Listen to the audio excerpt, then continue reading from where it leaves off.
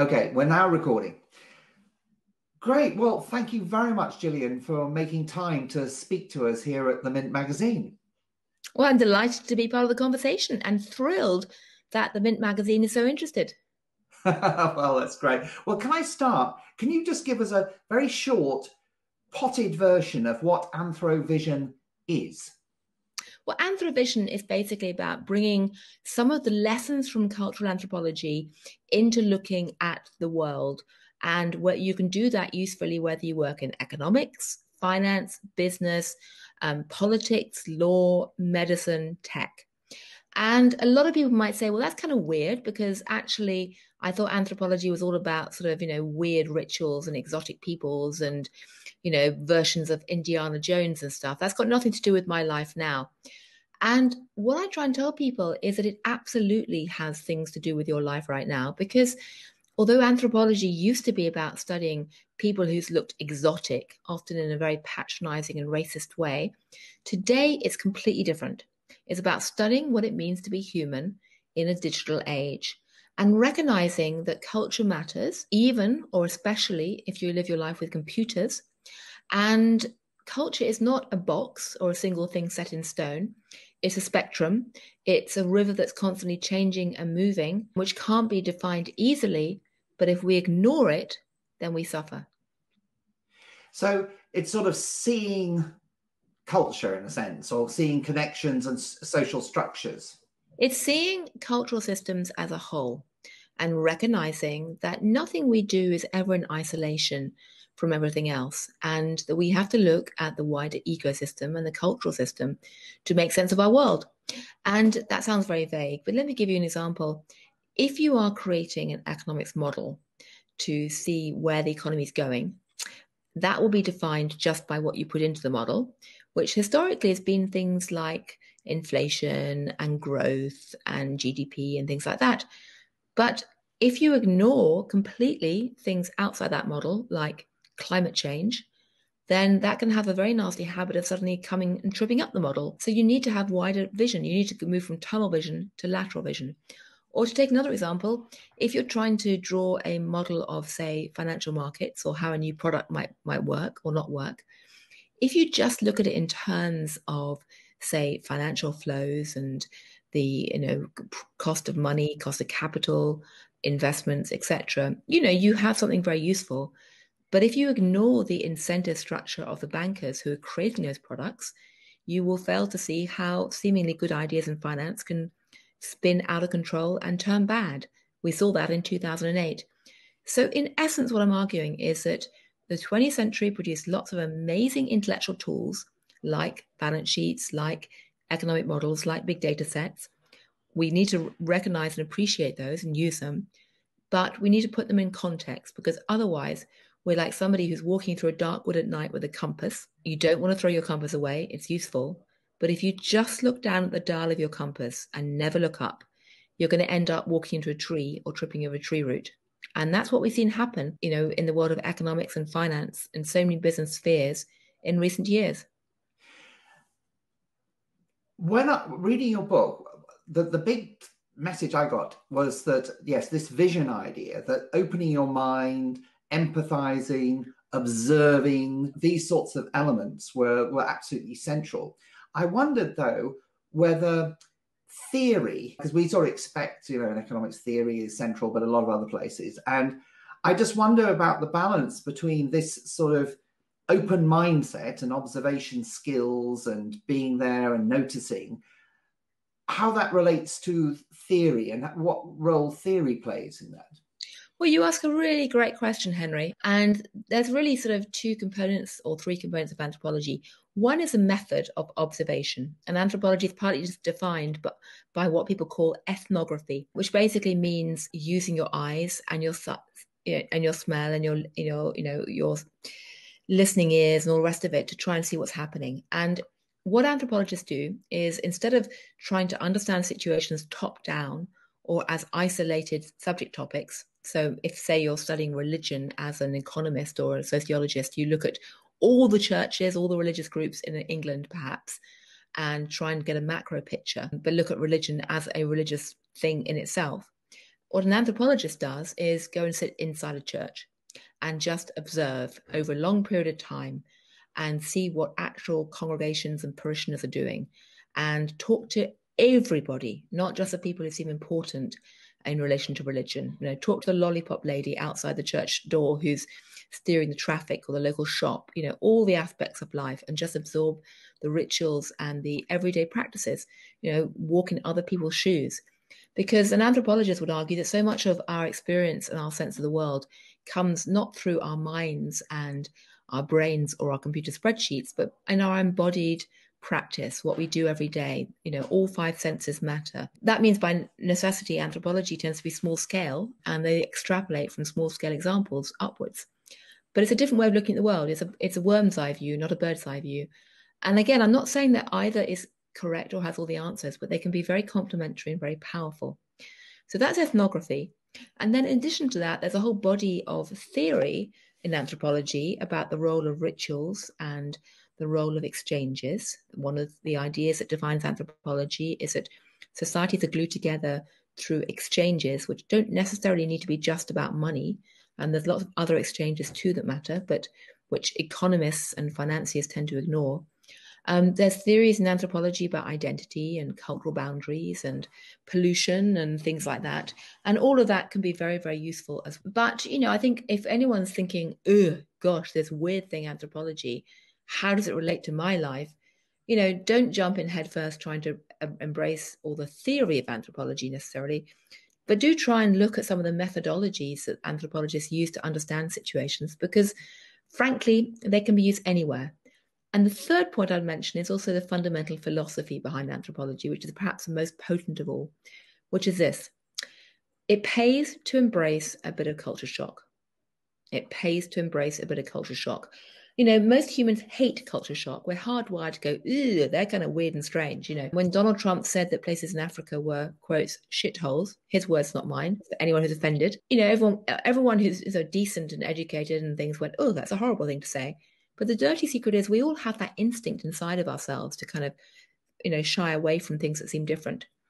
Anthropology argues we need to do the opposite, embrace a bit of difference, for two reasons. One, trying to think yourself into the mind of people who seem different from you gives you empathy for how other people think, which is crucial to survive in a complex, globalized, and also polarized world. Second, it enables you to flip the lens and look back at yourself much more clearly and see the things that you're ignoring. Because there's a great Chinese proverb that a fish can't see water, but it can if a fish jumps out of its own fishbowl and goes and looks at other fish bowls and then looks back. And that's really the fundamental philosophy of anthropology. I mean, I totally sort of relate to this, I suppose, as I feel very much I come from a tribe that I've sort of left, and I can sort of observe it and see the strange rituals and so forth. One of the things that you talked about, which I really liked, was the idea of looking for the silences. Which I think was a brilliant idea. And the fact, obviously, that has worked really well for you in terms of spotting things people weren't talking about. But I thought I'd turn it back on you. And one thing about the book, I thought, was there were two silences. One, I'll start with one, which not quite silences, but the issue of power. In that, obviously, there were comments like you made there, look at what the less powerful people are doing, relate to them, understand them. But I suppose, to me, I was expecting, if you're looking at different tribes, one of the key things is the power imbalance between tribes. And the fact that, of course, if you're lower status, you probably spend a lot more time attending to the higher status people and what they do and their customs, etc., and observing them, because your livelihood depends on them. Whereas if you're in the top tribe, you can just dominate and do what you like to some extent. But I felt in the book you didn't really address the power issue head on. Am I right? Yeah, you're quite right there. You're quite right there. And the hell of writing a book is you write a book, you do your best job, you end up panicking in the last month or two because you're under deadline pressure. You send it off, and then of course you realize all the things you missed and could have done better. And you have that even more intensively when you come to actually talk to people like yourself, Henry, about what could and should have been in the. I often wish I could write my book now after going on book tour, because now I really understand what I'm trying to say and all the things I missed. So you actually have a very fair point there, Henry. And I should have talked more openly about the power structure. And that plays out in all kinds of ways. I mean, I do address it a bit with Donald Trump and journalists, and the fact that one of the reasons why journalists were so blind to the rise of Donald Trump was because we've absorbed assumptions that essentially assume that anyone who has the control of language has power and credibility, and they're blind, and that we tend to discount people who don't have command of words. And that's very easy for journalists to do because they get paid to control and command words. That's what their job is. Of course, every elite has a creation myth which kind of justifies their elite. And so many journalists, laughed when Donald Trump used the word bigly as a sign that he simply wasn't fit for office. And to see that their own relatively high position within the power structure meant they were ignoring the views of other groups who weren't journalists, who actually thought, you know what, we're really irritated that those journalists and other people assume that language gives them power, and we like the idea that somebody talks like us, and it indicates equalizing. But you're quite right, I could and should have brought that out much more clearly. The same pattern's true of finance, where essentially financiers were in control of not just language around things like credit derivatives and financial innovation, but the technology that no one else understood, and that gave them power too. But it also made them blind. I equate that to financial Latin in the medieval Catholic Church, that people spoke jargon no one else understood. But it costs them too. Yeah. And I like that the chapter on the digital world, and the fact that, of course, all the techie stuff, although it's open, anyone can turn up, but no one can understand it. Absolutely. I mean, I tell the story about, the geeks that create the internet. I've actually been since told off for using the word geek because that sounds pejorative. And that, again, reflects my biases and prejudices. So we're all on journeys of discovery in a way. But no, the people who created the internet, the engineers, with whom I have enormous, or for whom I have enormous respect, they recognize the power of nonverbal communication because they hum to make decisions. I thought that was a great example. Absolutely fascinating. It's in the book. I should explain for people who haven't read the book that basically there's this group called the IETF, which creates the architecture of much of the internet. And they've decided that when they have to decide collectively on how to design bits of the internet, the architecture, and these are incredibly important decisions about things like how to stop cyber hacking of utilities and stuff like that. You'd think that these are some of the most computer savvy, intellectually sophisticated, smart engineers on the planet. They must want to use computers to make these decisions and essentially take votes.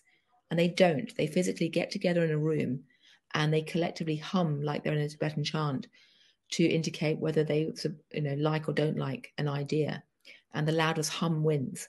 And it's deliberately sort of subjective and qualitative and fuzzy in the way they make these decisions. But they like it because they know that our lived experience matters. I thought that was a lovely example, and really interesting how, as you spot in so many areas, these rituals and that create identity, are so crucial. One thing I was interested in, another silence I thought, was the question of functional versus dysfunctional cultures. And that is always tricky because, of course, we might think our tribe is best and knows best. And I certainly, I can see that my tribe definitely thought they were morally superior to everyone else. And so there is a sense that, you look at another tribe and they're strange and dysfunctional and do weird things. But I wonder,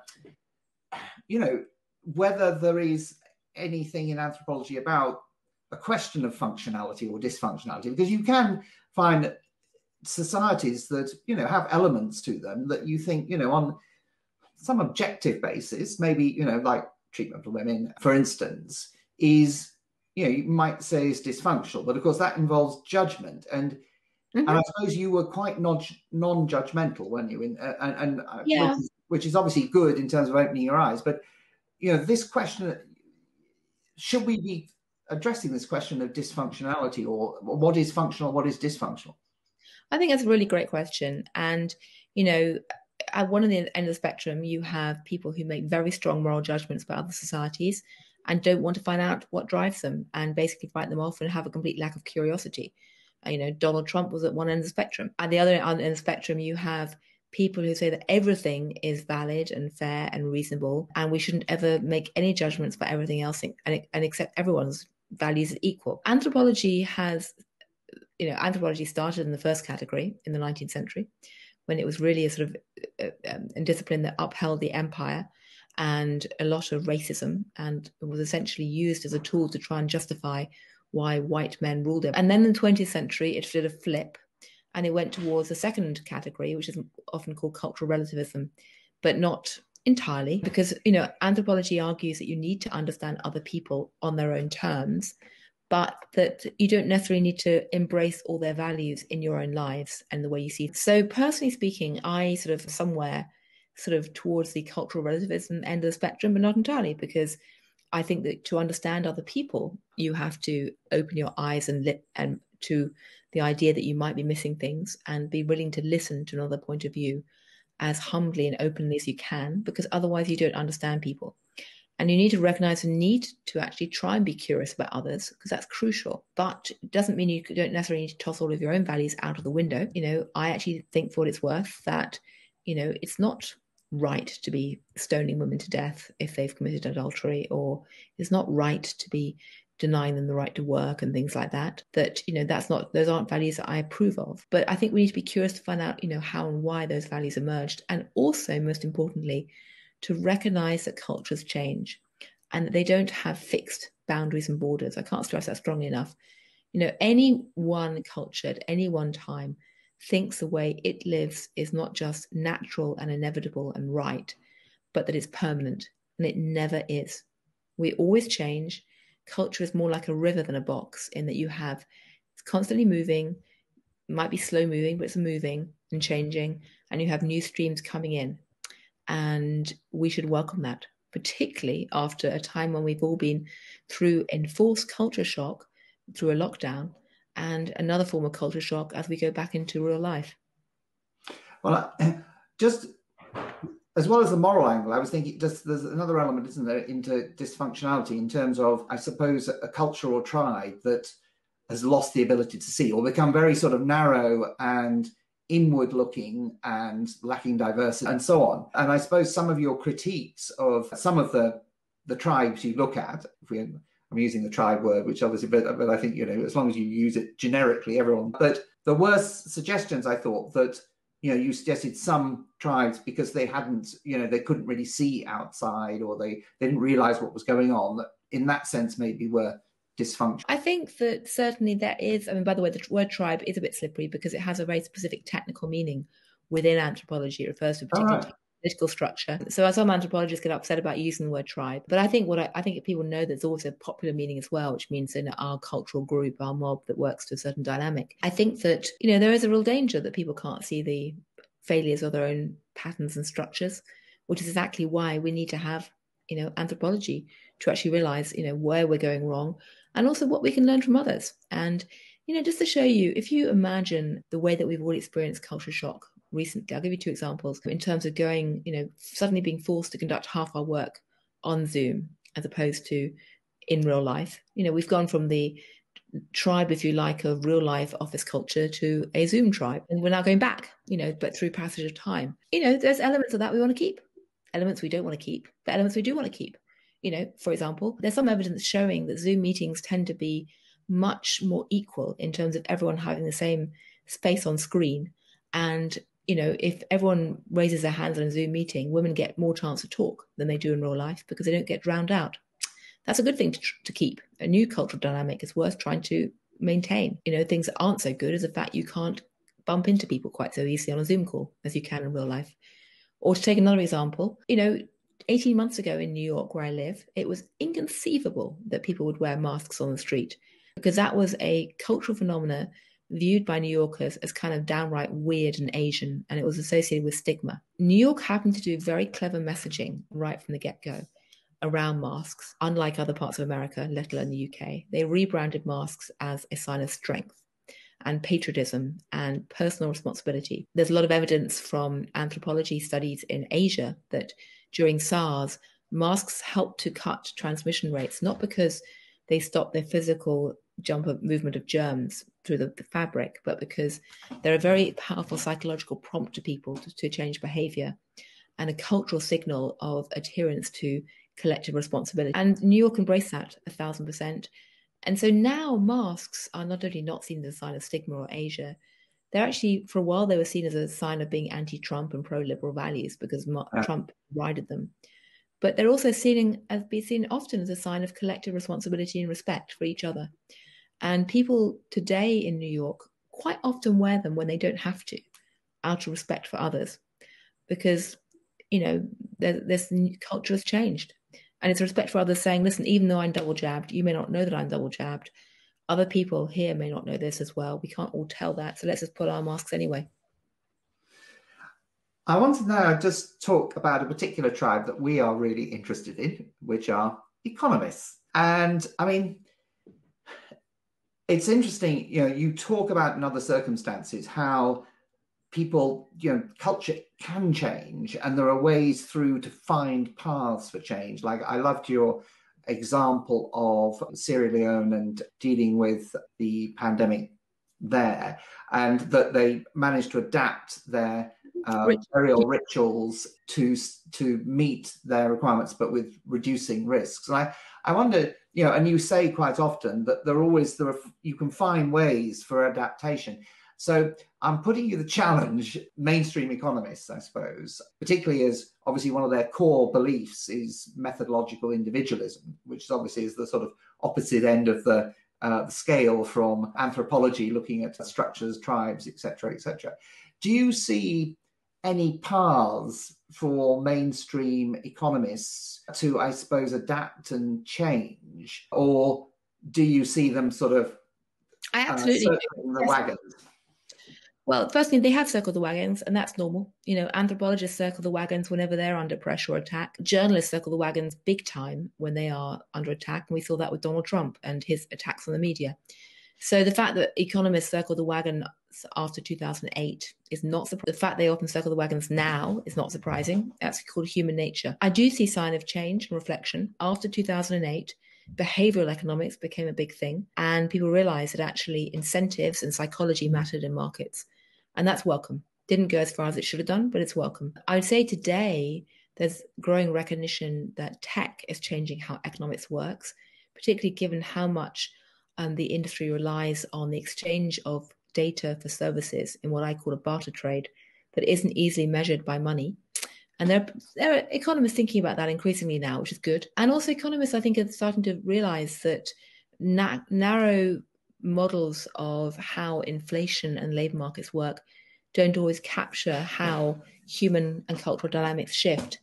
And in fact, I just was on a call very interestingly this morning with people in the White House in America who are absolutely recognizing that labor market economics needs to take a much broader view of how people work and what is work and how does that actually develop and operate. So I do think and the environment is another classic example where people are realizing the need to take account of externalities, including things they can't easily price or measure and for which there are no obvious markets. So climate change has forced that debate onto the table very rapidly. So there's definitely change in the economics profession, and I salute all the economists who are trying to accelerate that. One of the key messages of my book is that I'm not arguing that anthropology has all the answers to life at all, but I'm arguing that it should be combined and could be combined with economics or finance or big data, and that will create a much better type of analysis for everybody. It's one of the things I think you talk about, but is, I suppose, the boundaries of tribes, what's allowable to do, and I think the behavioral economics, I think, is a very interesting example, because actually the behavioral economists who I would suggest who were accepted sort of also had to accept various things within mainstream economics to be allowed in, if you like. A bit like, women to be allowed into the workplace have to sort of behave a bit like men. And one of the key things is that as long as they stuck in talking about irrationality and people being a bit stupid, that was fine, because economists think people are stupid anyway. So that was quite easy. But what they weren't really allowed to do is try and think of a different system analysis of how the world works. So I suppose people would say that economists have sort of, they let things in, but they've set boundaries as to what's sort of allowed. Yeah, you have to play within the system. I've had to do that in journalism. I've had to get a voice. I had to play by journalism rules, which can sometimes involve me making compromises, compared to what I think is the way to do things in anthropology. That's just called, some academic anthropologists would say that those compromises are not worth making. And I respect that completely.